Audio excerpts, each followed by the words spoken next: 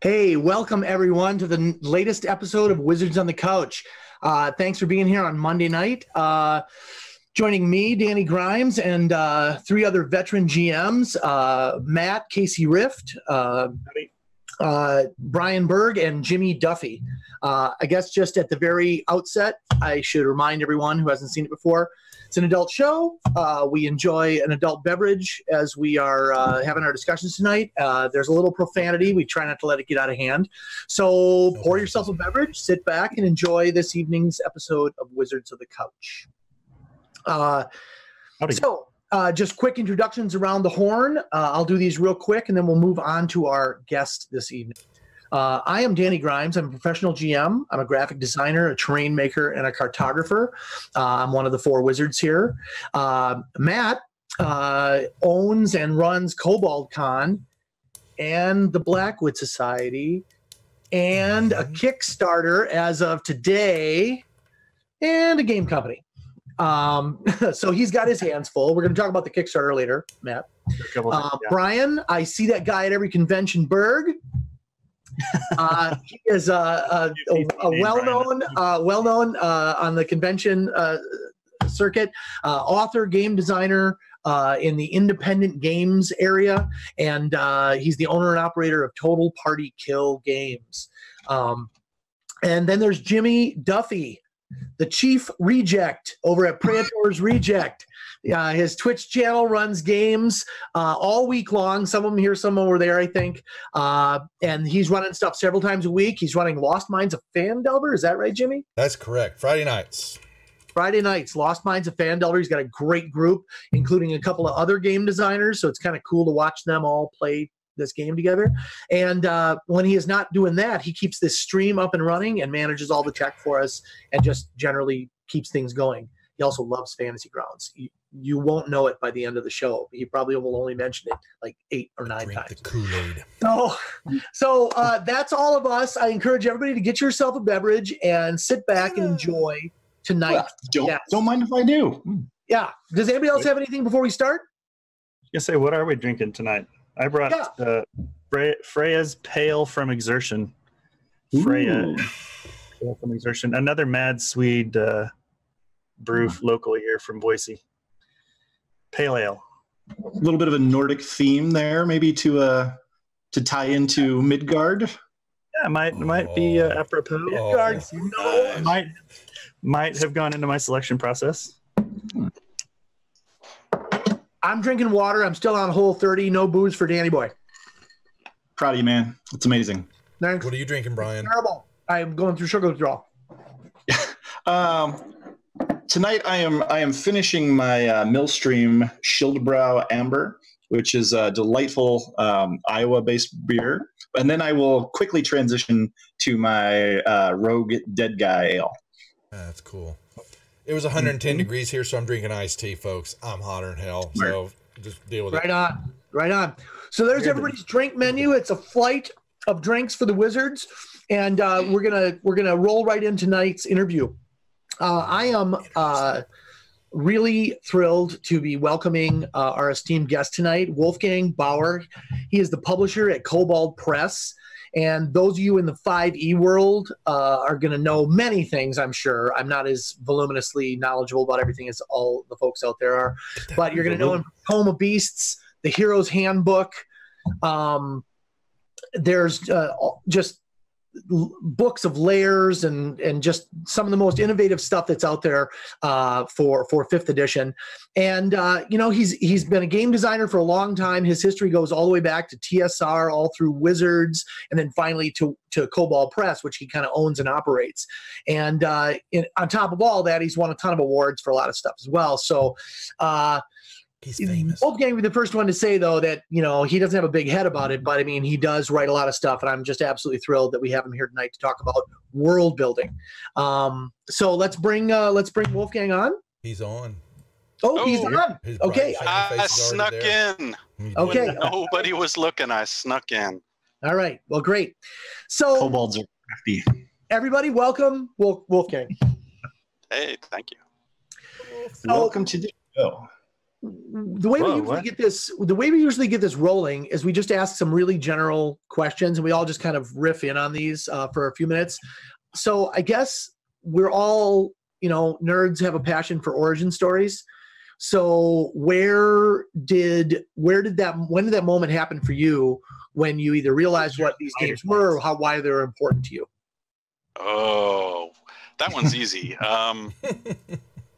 I was a junior high school kid, and there was this thing called the Dungeon board game, which was about killing monsters and taking their treasure. Oh, and that was the first, vaguely RPG-ish thing I played, and I glommed onto the core dynamic immediately. Kill stuff, take stuff, triumph in murder hobo land, right? That was it. But the second moment of the light going on was when somebody said, you could make your own world with this box called D&D, and you don't have to play in the dungeon board game all the time. And that was exactly it. Oh my God, I can make my own dungeons. And I've never recovered. Yeah. And I love those passages in those early books by Gygax and Arneson where they're just at the end of a sentence where they describe everything they've just done. They say, or you as the GM should feel free to create worlds of your own. and I always loved those sentences. I was just like, wow, this guy's just totally giving me permission to ignore everything he said and do what I want. I totally took that permission and ran with it. I think that's still sort of an early level up for us, right? Maybe we've been around a long time and kind of vaguely remember it, but every new player at my table is like, can I do this? Can I do that? Do I have permission? And just saying yes, you can see the lights go on, right? I can do that. Well, it happens every day. I mean, you just peruse around the internets for a little bit and watch people ask questions, just like you said. I mean, every day you see those light bulbs pop on, oh, I have creative license to do what I want in my game. Yeah. Mm-hmm. Well, yeah. It's what's interesting too? You were saying is that in real life, how many times a day do you get told no? Isn't it great to have a game where you're being told yes and that you can do all the cool, amazing things that you want? Yes. Oh, yeah. And with board games, too, often when you're arguing about whether a rule should work a certain way, you're arguing against a rule. Whereas when you're playing and you say, well, can I try this? It's a discussion between you and the GM and maybe even the other players who are all nodding. Or they're like, no way, man. No, it's a horrible idea. Please, you're going to get us all killed. Yeah, exactly. So I think I know the answer to this that would be obvious, but I'll ask it anyway. The favorite kind of component of gaming for you, if you looked around all the things you do, all the things you have done in designing, what's the one thing that you kind of are always anxious to get to, or when you're working? Playing.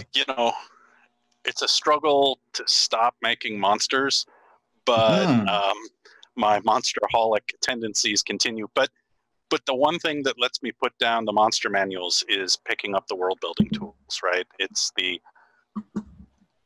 I'm sort of obsessing on a thing called the Scarlet Citadel right now, where I'm trying to take a whole bunch of notes and whip them into something that could maybe be published someday.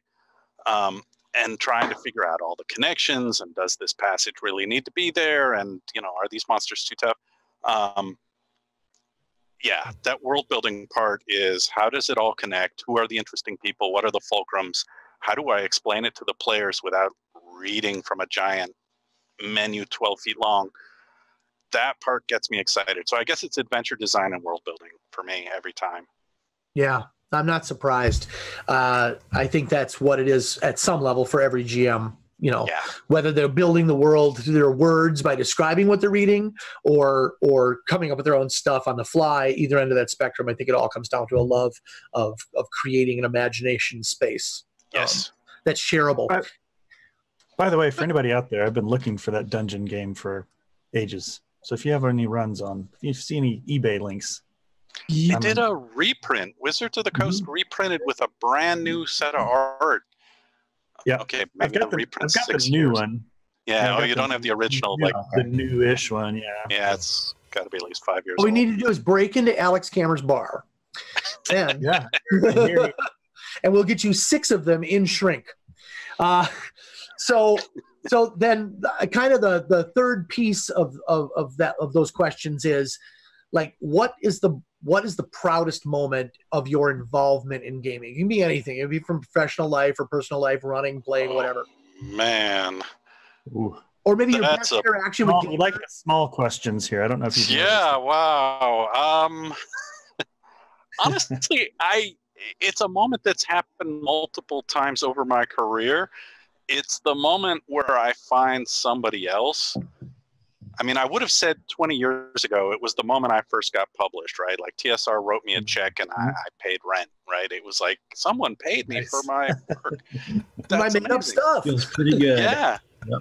But in the last 10 years, it's way more about, hey, I found this guy and I published this thing in Kobold Press, and it's that thing everybody talks about, right? It's the indomitable Fortress of Dib with the overturned wagon, and everyone goes, oh yeah, that one.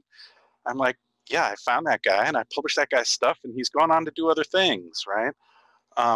So at some point, I'm not sure when, I turned from being the new kid who was just proud to be in it to being the old hand who's like, I'm really proud to be helping other people get that first rung on the ladder. And, you know, they'll be around when I'm gone. They'll still be doing great stuff. And maybe they'll remember me as the guy who said, hey, you know. Yeah, who broke him, who gave him that first break. Yeah. Yeah, you did a good thing. You really got it. I think the inevitable thing I see in a lot of GMs is that ability to go from having the light shined on them to shining lights on other people. Yes. You know what I mean? At your table, right? If everybody wants to be the storyteller in the center of attention first, and they think, I'm a game master, everybody pay attention to me. And then at some point, the really great ones all turn around and say, yeah, let me point that spotlight at you. Yeah. You're right. Well, that is, you know, we've talked, when we go through these questions, it often comes up to, like, our various styles of play are very different styles of running and playing, I suppose, but that there's so much commonality that is shared in this hobby. Friendly people, number one. In case you can't tell, Wolfgang seems like a perfectly lovely guy, and then on top of it, just that willingness to share with each other and laugh and talk about experiences, I think, is something that really runs through the whole industry as far as I see. So,